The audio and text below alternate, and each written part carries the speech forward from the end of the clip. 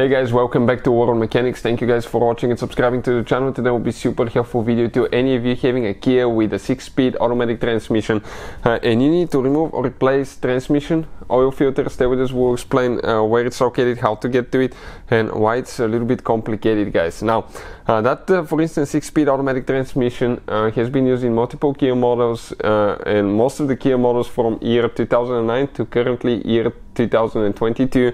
If you have a 6-speed automatic transmission, it's very likely you have this one.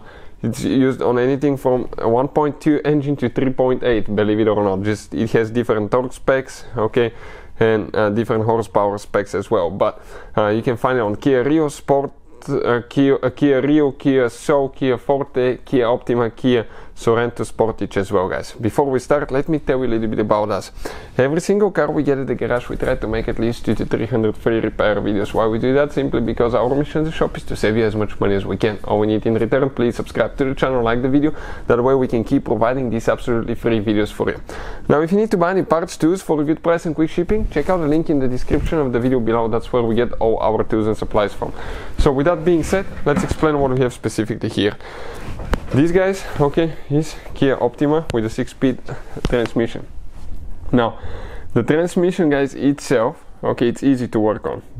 Most of the things are super easy, but you need to make sure you change your fluid on time. And we have a special video that explains how often you should change the transmission fluid on Kia transmission, guys. Please check it out. And in some cases, if you haven't done it in a while, you need to change it up to 3 times, and that video talks about that.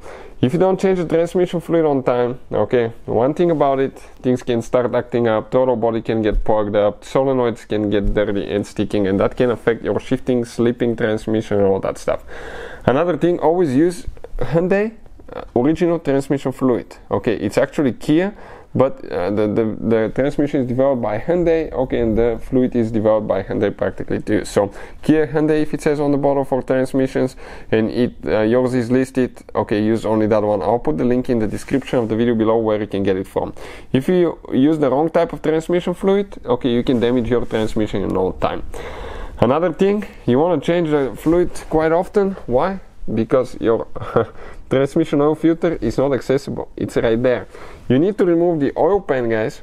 Then you need to remove the valve body and the solenoids to get to it. But then, surprise to you, okay, there is 2 bolts holding that, okay, that filter to the transmission casing. So the only way to replace that transmission filter is practically to take the whole transmission apart, remove it out of the engine, remove the bell housing here, separate the transmission, and the filter will come out on the other side, which, believe me, guys, is quite a bit of a headache. At that point, you probably will be just putting a new transmission in your car.